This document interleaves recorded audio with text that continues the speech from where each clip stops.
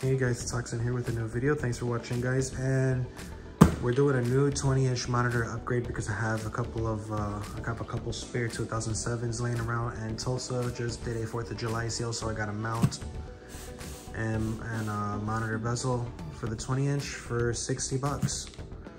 So here are some of the things that you're gonna need. You're going to need the bezel and mount from Tulsa Arcades. You're going to need a Dell 2007 FPD with the power cable. You're going to need a Geekworm.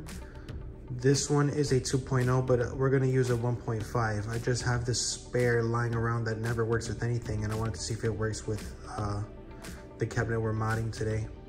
If not, we'll use the 1.5. You're also going to need a HDMI to VGA, and it has to be, I highly recommend using the BenFi. That's the one that everybody uses for these YouTube guides. So let's not stray away from what works and what doesn't work. So it's the BenFi VGA to HDMI, or HDMI to VGA. And you get that on Amazon. Specifically look for BenFi. That one works for sure. And we're gonna go ahead and set this up. Go ahead, use your knife, cut your box open. Here it is. It's gonna be all wrapped up. It's gonna be wrapped up nice and good, so make sure you get that all undone. Here's gonna be your mount and the plexiglass.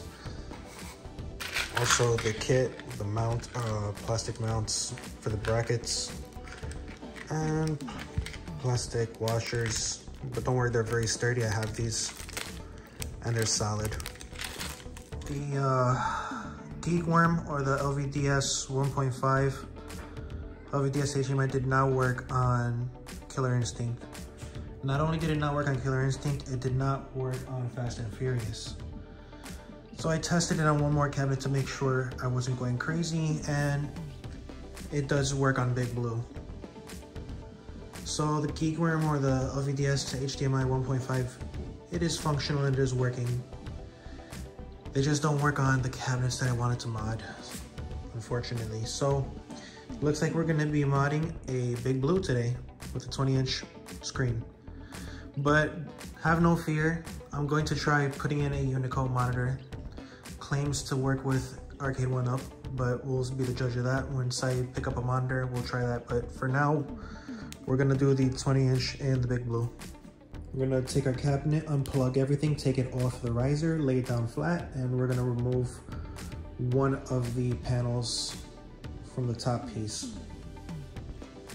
Once the panel's off, we're gonna unscrew the monitor right here, and then we're gonna prep our new kit, and we'll put that in here. But for now, let's get this unscrewed and removed. Go ahead and screw the washers and the screws into the back of the board. That's gonna secure this. Don't make it too tight yet. What you're gonna wanna do is you want something like a level, and you wanna stand the monitor up and make sure that the stand is level. Then once you see that it's centered, you can screw it in, because if you do this crooked, once you mount it in the cabinet, you're gonna see that your monitor is completely crooked. So level it out and then tighten it down. I'm gonna securely screw down our anchor points. The next step is to prep the bezel. So what we're gonna do is we're gonna put the bezel down, and then we're gonna put the plexiglass over. We're gonna line it up, and once it's nice and squared off, we're gonna use our power drill to drill down through here, because they have it pre-drilled through the glass, but not through the actual bezel. So once you line that up, drill the hole straight through, so that when you screw it down, it'll go through both. Grab some rubbing alcohol and clean down your monitor edges, because we're gonna put some tape down to attach the bezel to the monitor. So we have to wipe it down and make sure there's no dirt on there, because otherwise the tape won't stick properly. Here's the monitor with the tape around the bezel. Then we're just gonna press it down. Make sure there's no dust on your screen. If you do, just use a Swiffer wipe to wipe down any dust, or also you can use this, but I would suggest blowing and then using a Swiffer wipe just to make sure there's no debris. It's all set. Now we're gonna put this in the cap. Go ahead and plug everything back in, make sure it works, and then once you see that it's working, we can tidy it up and make it look nice. right, looks good.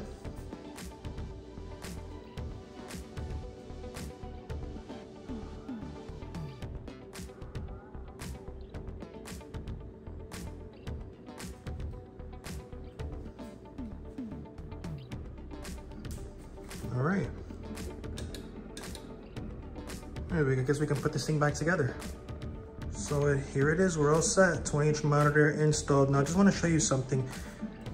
If you turn on your cabinet and you see something that looks like this, that is called desync, and that happens sometimes with the LVDS 1.5. So basically what you just have to do is just turn the cabinet off, you know, maybe wait 10 seconds, turn it back on.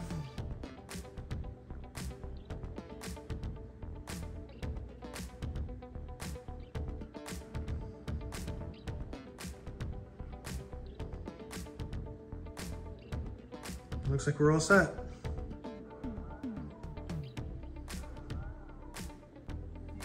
There you have it, guys. The 20-inch monitor has been installed in the Big Blue. I'm so surprised this really didn't work with Killer Instinct or Fast and Furious.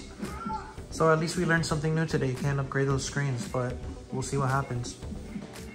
We'll try with a Unico next time. Anyway, spread love, not hate. Like this video, subscribe to the channel if you haven't already. We'll catch you on the next one. Peace out.